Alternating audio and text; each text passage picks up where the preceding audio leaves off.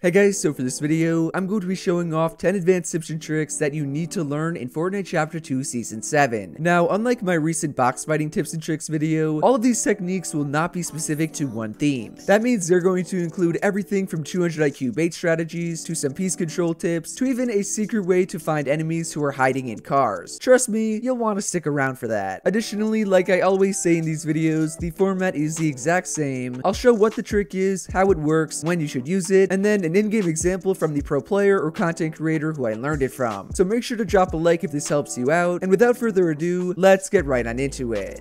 To start us off, we have possibly the most over-the-top yet effective trick I have ever shown on my channel. Alright, so this is the Martas launchpad trick. I'm not sure if he's the actual guy who made it. I'll credit whoever did on the screen right now. But Martas made this trick famous, and essentially how it works, you can either be 1 unit away from your opponent, or you can be 2, which is where I think it works best. You're gonna box yourself up, you're going to put a ramp over your head, and the edit Martas makes is he makes a left-hand sort of peanut butter peak like this. So Taken right now is my opponent. He's going to be peeking like that, a normal peanut butter peak. Then comes the moment of truth. So this is a little harder than it looks because you need to kind of angle yourself to launchpad in there. If I just do it like this, I'm gonna go nowhere like that. You kind of have to place it while running to the left. So it's gonna look something like this. I forgot, you have to put a roof in front of you, which is important because you're gonna bounce off the top. Nobody saw any of that. It's gonna look like this. Boom, you're inside his box, and you that you're supposed to one pump him. And before you guys say, why would I waste a launch pad on that? This is mainly gonna be for clips and for arena. So this is your opponent's POV. You guys are gonna be box fighting. You're gonna be waiting for the shot when it looks so funny. The dude just flies behind you. Hello, motherfucker. By the way, you can also do this when your opponent is 1 unit in front of you. It would be a little weird. I would not recommend it this way because, like, why would you just not go for a normal peak? There's no point of doing that. The way I've seen Martas utilize the kind of 1 box away is diagonal, so it's technically not really 2. The guy will be going for a peek, and Martas will do the trick and then get a shot like that. Easy. There's a lot of combinations you have. Send me any clips you guys get of this in game. I'm just gonna show the Martas clip because it is so beautiful, and I know for a fact he would destroy Taken with it. Yeah.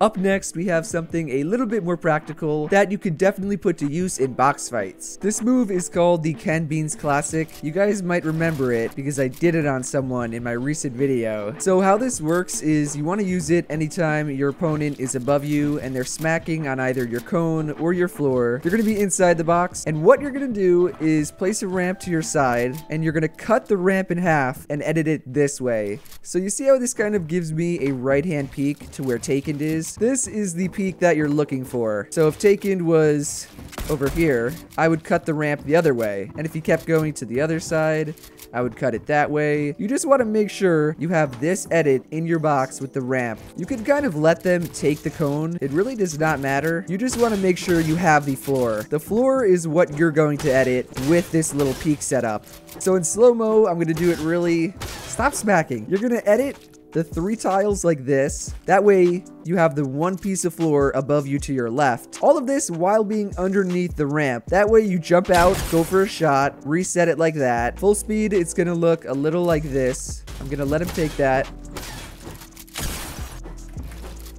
Oh my gosh. And you see how I waited until he had his pickaxe out and he was swinging at the floor? That is the key. I'll show it from the opponent's perspective. This is what your opponent is gonna see. They can't build their own ramp because you placed your own and you edited it. They also can't even see you while you have a right-hand peek. And finally, even if they try to do everything they can, play it as smart as possible. When you wait for your opponent to pickaxe it and then make the edit, you're... Oh my god, stop! That just goes to show, though, how sick the Ken Beans Classic is. Here is me using it in game. Oh, canned beans, baby. Third trick is a 200 IQ strategy to outplay your opponents that I promise you will work almost every time. This one is yet another from Martas. Martas is just so hot. I mean, good at Fortnite and good with tricks and dicks. Essentially, the way this trick works is as you're fighting someone, you're going to kind of want to dip around a corner or at least out of view. You're going to build a box, but then instead of waiting inside of it, you're going to edit out and just lurk. Then your opponent... Oh my god, did not shoot. Your opponent is going to drop down on your wall, thinking you're inside of it. Meanwhile, the whole time, you were just chilling either here. You could have done what I've shown in the past, which is you edit a door, get on top, edit it like that, and then you wait on the cone. Or more simply, you wait outside the wall you edited, you make a nice peek, maybe a blueprint, and you get a shot on them that way. There's a lot of different ways to use this trick. Yo, what the heck is this? There's just a dude eating popcorn. Anyways, me and Taken are fighting. Full metal box. I like the addition of the ramp. I'm even gonna put a cone. He tried to take the wall. That was definitely not faked. It's probably best in either wood or brick because those build the quickest. This is how it would look in game. You're chasing someone. You see that? Maybe put a high wall. You can start hitting this wall. Yeah, where is this guy? No. Ooh! Check out Nick A30 using this in an arena game and watch what he says after.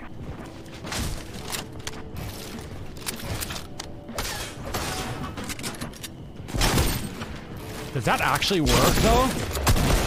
I think that actually works, like hiding outside your box. Like he didn't even see me and it was like see-through. That's an OP strategy, guys. Fourth on the list is actually not a strategy. It's more of a simple tip that you can use with piece control. All about the piece control, ladies and gentlemen. You're going to want to use this while you are pressuring someone's box. Never double smack. What the actual trick is, it's something I've seen from Tayson and Noah Riley, the best fighters in the world. What they do is while someone is going to edit out to either the right or left of the box they're in, the opponent's box, instead of doing what most people would, which is you place a wall and then you box it up, they actually focus on the order of that specific build placements. They're gonna place the cones first instead, then place the wall, edit that open for the shot. So this is the older, slower version. You'd place a wall, then box it up like that. It does work, it's not bad, but you're placing these two cones and the walls, which your opponent, if they're good, is gonna have time to actually shoot at you because your blueprint is out for so long. You're placing all these builds. Meanwhile, if you had used the Tayson trick, you would put the cones first,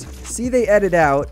Oh, but the point is that you're only placing these two walls. You don't have to put the cones down, which means you can swap to your shotgun quicker, and you have a way higher chance of getting damage off before your opponent. You have more time to reset the edit, to actually edit the cone, to do pretty much anything. And you could use this for other stuff like high walls too. I've seen Noah Riley recently. Noah Riley. He'll place the high walls before the ramp. All because he wants to establish piece control first. It's no longer just about establishing it. In Chapter 2 Season 7, it's about who can get it first. Who has the better ping. Oh god. So yeah, think about the way or the order in which you're establishing piece control. Tayson is going to take it away with a beautiful clip of it. Enjoy.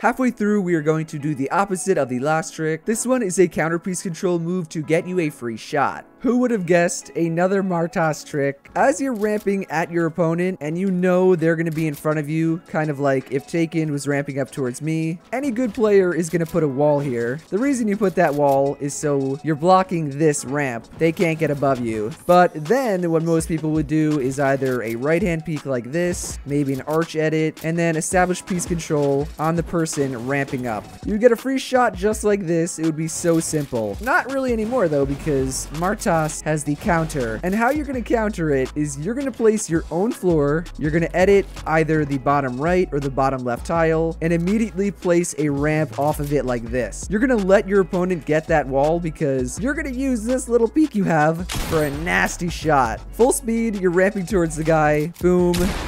Oh, I missed a shot. How dare you, bro? There we go. Opponent's POV, this is quite literally what I would do. I'd put the wall here, I'd make the edit, I'd look for the guy.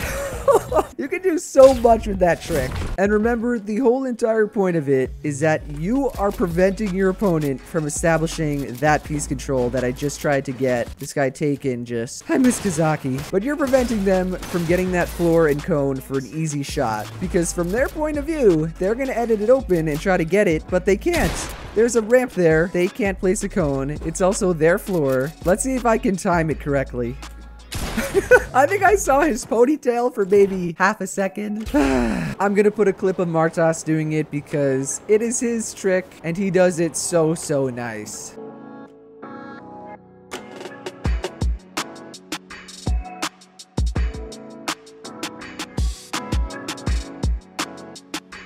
Trick number 7 is the strategy I was talking about before, how you can find opponents that are hiding in spots you would really not think they are. This trick is really straightforward and it has to do with pinging, not your in-game ping, like literally pinging stuff on the map.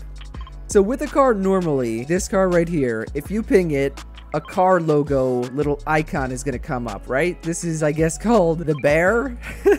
I didn't know these cars had names. But what Ryu Zanami found out, I love Ryu, go watch his videos because he finds such good tricks. What Ryu found out was if you ping a car with someone in it, the car logo's not going to come up. So you guys see that? I'm pinging the car, but nothing's coming up. It's just the normal blue marker logo with the meter sign. And the reason for that, like I just said, is Taken is in the back seat.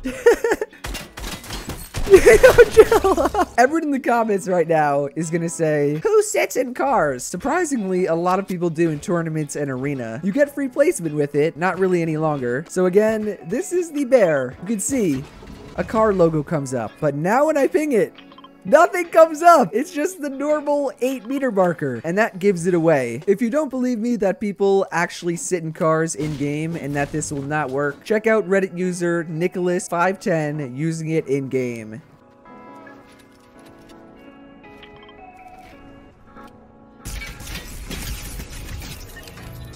Trick number 7, which I'm going to count as 2 different tricks. It is a really advanced way to lock down a slippery opponent. Like I said, this is kind of 2 tricks in one. I've showed the first part. You basically are going to build a ramp in your opponent's box like that. And the way to do it, I mean, I've showed it like 3 or 4 times by now. You're going to kind of look down to your left, hold left click, and crouch. And you see how that just got built through the wall? I can establish piece control through builds. Kind of what you do after it. I think I advised in the first video to either replace the wall like that, and then you could just Mongi Classic, bro. You could Mongi Classic them, or you could exploit in and then edit. Either way is pretty good, but if you go up against a good player, he's gonna edit out the floor. He's not going to just let you piece him up and take the wall and just stand there. So what the second part is after Noah establishes the ramp in there, he immediately drops down, places a wall as he's falling, build this wall, and then piece the guy up inside. So right when the guy thinks he's safe, he comes out of nowhere and drops down, establishes piece control, and boxes him like a fish. So let's say I'm pressuring. I know he's really low, which is why I'm kind of right up against his wall. I do the Noah Riley trick. I immediately drop down. He does too. Oh, my aim almost let me down, but that was sick. That was so spicy. He knows the Noah Riley. Oh god, I'm gonna drop down. Look, I'm safe, right? Nope. No! No! I should not be teaching him these tricks. I do it so you guys can get better. And speaking of you guys, I actually got the clip for this from one of my subscribers, my boy TJ. Go watch his insane clip.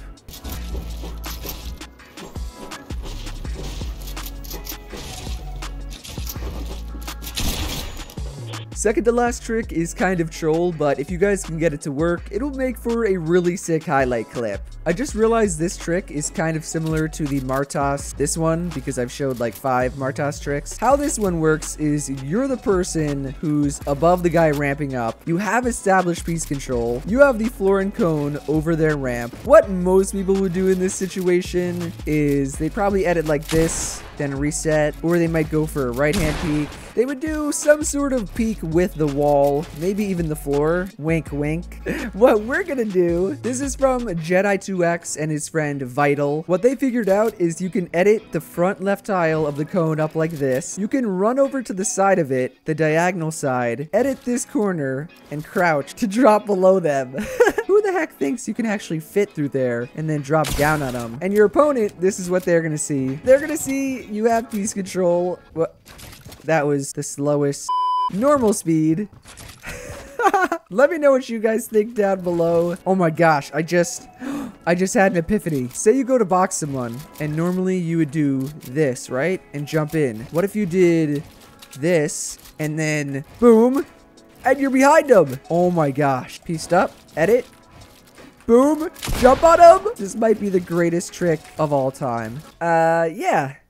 Final trick, if you go to the item shop and you put in code JERIAN, J-E-R-I-A-N, your piece control will get better. You will get a girlfriend. I don't know about all that. You'll get better and you'll support me. Use code JERIAN. Overall, guys, those are the 10 tips and tricks you definitely want to learn this season. So if you enjoyed the video or you learned something new, do be sure to drop a like, subscribe to the channel somewhere down here, and to turn on my post notifications. Shout out to everyone on the screen for using code JERIAN. I appreciate each and every one of you so much. Like I always say, use code JERIAN, not code itsJerian. That is some weirdo who stole the code, so don't use it. Use code JERIAN. Otherwise, that's it for me, and I will see you guys in the next one. Later.